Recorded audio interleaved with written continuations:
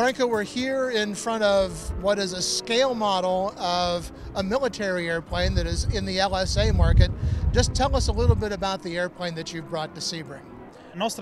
Fly Legend Italia, it's a factory in Sicily that started off making the 70% scale replica of the original Embraer Tucano.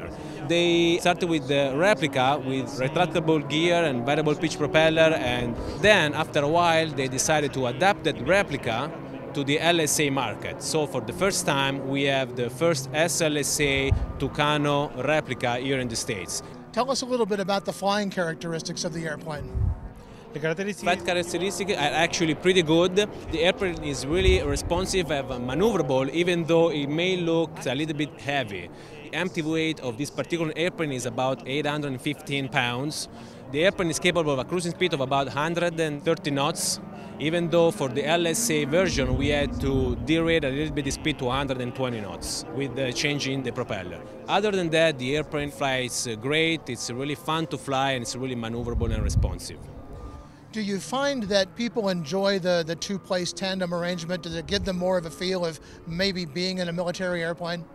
That is the main purpose of the factory. They started off as a factory of replica airplanes, so they can give people the opportunity to get the sensation of flying a warbird, even though they cannot do in the real life. So that's why they started off making these replicas. And for the same reason, they developed a +6-3 version of the airplane, capable of basic aerobatics, with the chance of putting a little bit more powerful engines than the 912 or the 914, exactly for those reasons, to get more the feeling of flying an airplane which is like a Tucano or any other warbird. For the LSA version, what is the engine, and what are some of the performance specifications?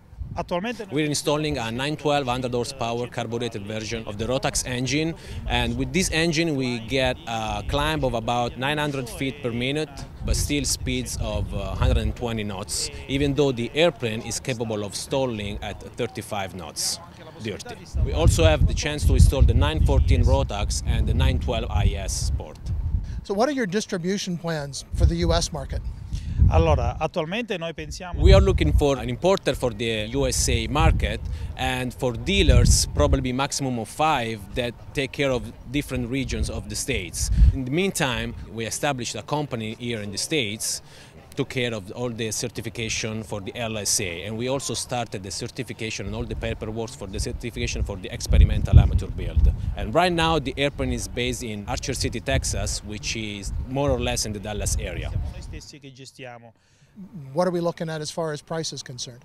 For the LSA, we have the ready-to-fly price, which is starting from $125,000, while for the experimental amateur build, we sell different versions of the kit. The price may vary from $45,000 to $65,000. Which answers my next question, but you will be offering the kit-built version of the airplane? That's going to be the idea. The LSA version, we are selling it as a ready-to-fly or as a kit version. So you can certify it as a SLSA or as an experimental SLSA, while the experimental amateur build is going to be the complete replica, and that's going to be just selling by kit. Well, I'll try my very rudimentary Italian. Grazie. We appreciate your time. There you go. And appreciate your time. Thank you.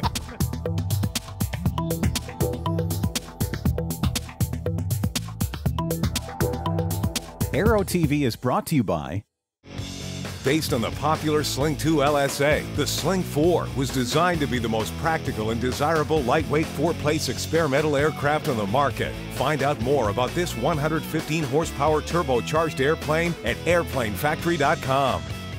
Since 2001, MGL Avionics has produced avionics for experimental and light sport aircraft. The flagship product is the IEFIS, a comprehensive next-generation flight, engine, and navigation instrument designed to meet the demands of the modern pilot. See more at www.mglavionics.com.